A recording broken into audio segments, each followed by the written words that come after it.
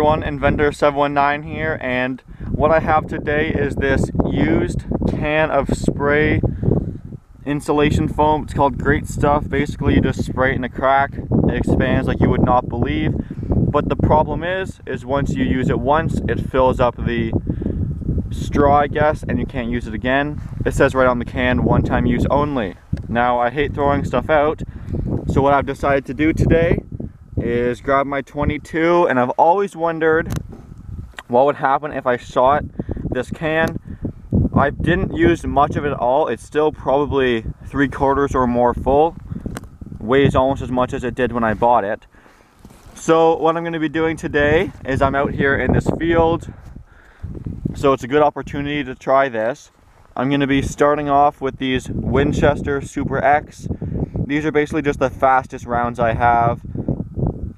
I think they're just your standard issue, full grain. I'm no gun expert, but there you go. It weighs 40 grain bullet, and this is full gunpowder. I have some subsonics as well, but we want the best effect, so I'm going to go with the fast rounds.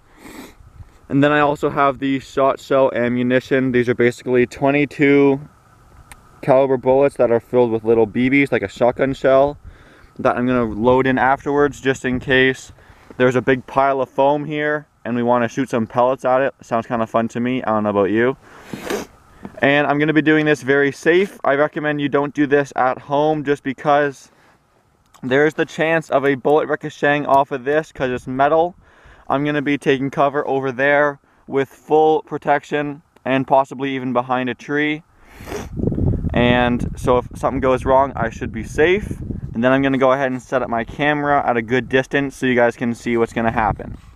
So anyway, let's set up my gun and get to the test. So here we have the gun for today's video. It's a Marlin XT22, just a bolt action 22 long rifle.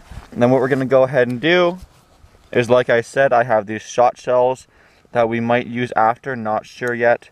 I'm going to go ahead and load 2 of those in, just like that. And then to puncture the can, we're going to use the Winchester Super X 40 grain 22 rounds here. And I'm going to load 2 of those in just in case I miss or it doesn't completely puncture the can the first time around. Maybe in a third for bonus, and if I don't need it, I can just hit the box underneath probably. So there's our 5 rounds loaded in. The gun is in safety.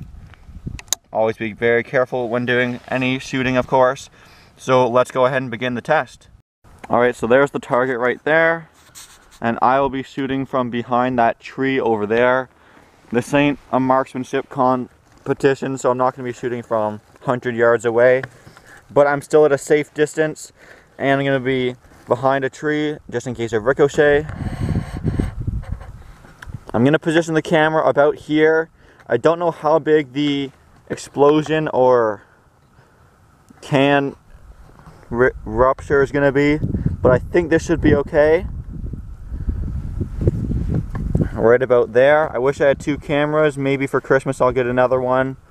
Better quality too for you guys. So hopefully you can see that just fine. I'm going to go set up and I'll let you know when I'm about to shoot. Here we go. In 3, 2, 1.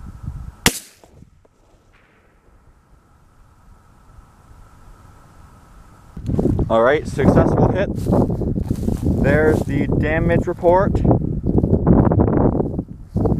As you can see, it's sprayed over this way quite a bit. Shot like a rocket. Huge thing of spray foam on my cardboard here. And then here's the can afterwards. A relatively small hole going in. Here's the hole on the other side actually. Still a small hole, but it doesn't have to be a very big hole to leak all of that fluid there. Relatively impressive. I'm going to go ahead and use the other 2 bullets, but I think it's all out. Here goes the 22 shot shell. I'm going to see how many little minuscule holes it can put in the can.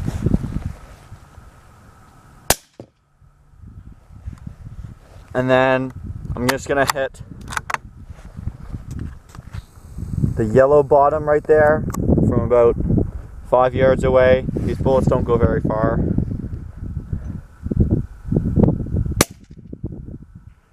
Alright, let's go check out the damage. So here we have the can knocked over for the second time with the shot shell. I missed with the other one. I was trying to hit the very top of it. But there's the shot shell rounds. If you can see, it's all the very minuscule little pieces. When I hit it the second time, there's a whole bunch that hit the cardboard, all those little things. And same with the base.